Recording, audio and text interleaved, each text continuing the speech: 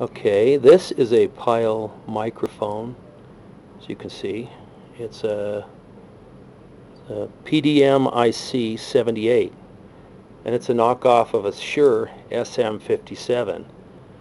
Not a bad looking microphone. It looks like identical to the 57, and I've actually tested this mic, and it works very close to an SM-57.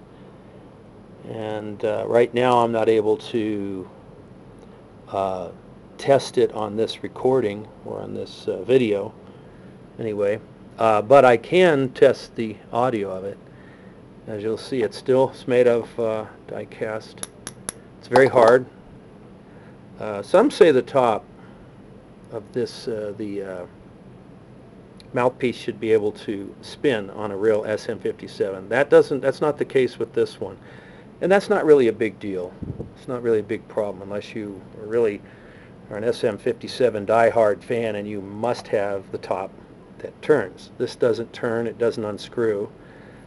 This part of the microphone unscrews, as you'll see. You have two black wires inside. The real 57s, I don't know if you can see that, there it is. Put some light on it, there we go. The real 57 has, I think, a red and a black, or different color wires. So having two black wires could be confusing. Okay, this also has an XLR connector. That's pretty good. That's nice to have. I mean, but the problem is this is not a balanced microphone. It's unbalanced because they've taken pin 1 excuse me, and pin 3 in this connector and they've tied them together. Why, I don't know. It can be fixed, but first I want to show you how the microphone works. It's, you know, like any other microphone. You plug it in and away it goes. Well, I've got a small amplifier here that I've made up for the test, and just plug it in here and we can test the microphone. Here it goes. I turn it on. Test 1 2 2 3 3 2 1. It's clear. Obviously it's a very small speaker, but where I'm at now I can tell it's a very clear, very clean sound. So that much is good. Having said that, the only thing that's left to really fix, if one decides they want to fix this mic, is to make it a truly balanced microphone. Now, how do you take it apart? I've got a screwdriver. Now, there's one thing you need to keep in mind here. It's a flat blade screw, okay? This, you don't turn it counterclockwise as you would a normal XLR connector. You have to use clockwise direction. So in this case, if I'm going to loosen it up, I turn it clockwise, gently, because these are cheap screws and everything, okay, till it stops. Okay, now it's ready to come out. And take some tweezer pliers and just simply pull this out. And you'll notice here, if I can get up close enough, let's turn the magnifying glass again, because this camera doesn't focus very well. This has pin 1 and 3 are, I don't know if you can see that, get that close enough, pin 1 and 3 are soldered right there, 1 and 3. So what I want to do is break that connection and solder the wire back to pin 3, but break the connection, because both of the connections, 3 and 1, and the mic connection and 1 are soldered to pin 1. So I have to disconnect those. So that's what I'm going to do right now. And this involves bringing in the vise. Okay. Put the microphone in the vise, which is very nice. Okay. Hold it in place. There it is. Now, what I need to do is to soldering iron.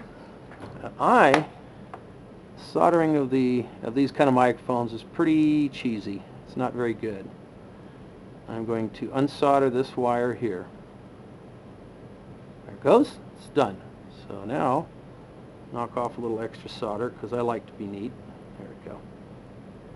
Now then, take the cutters, cut the wire between here and here. That comes out. Now just take this wire and solder it back to pin 3. And I'll do that now. See if I can get it done here. Just a little bit of extra solder on the tip here. Prime it. Try to get it in place. There it goes. Beautiful. Okay. One thing that was done right, I might point out. If you'll notice pin 3 and the ground tab, those are grounded together. I'll leave those because this makes the, I've said pin 1 actually. Pin 1, and these are numbered actually, 1, 3, and 2. If you can see that, 1, 3, and 2. Pin 1 needs to ground to the case of this, and it's going to be done in this screw here. It's not the best, but it will work. So now we put the microphone back together. Put the connector back in the microphone body, and that's done like this. Okay. All right, I'll bring it back in the camera view here. As we can see, I'll take it out of the clamp.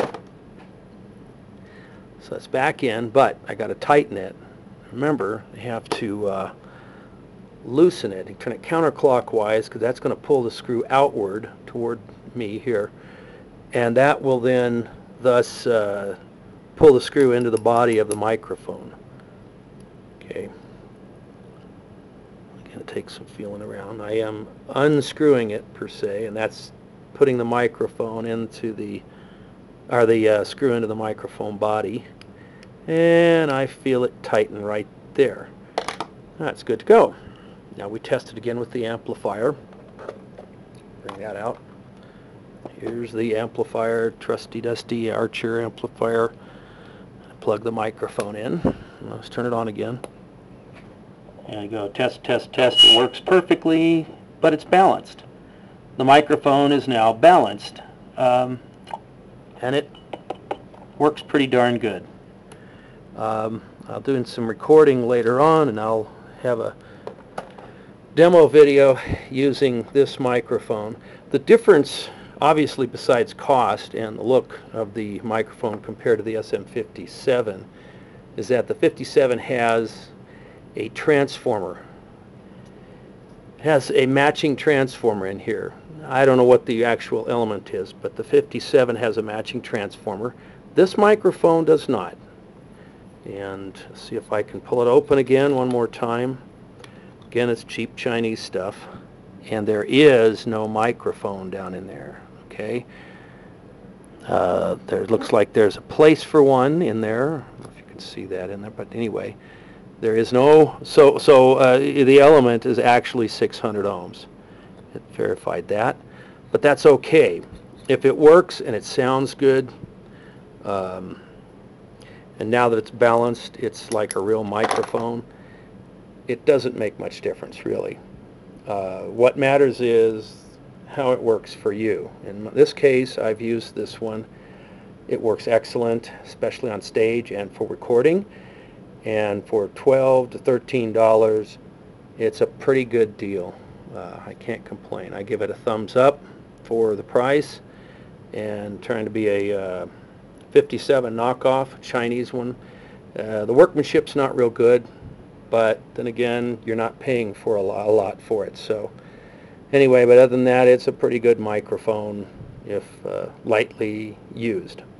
And this again is the Pyle PDMIC78. It's the Shure 57 SM-57 knockoff. Not bad. Pretty good.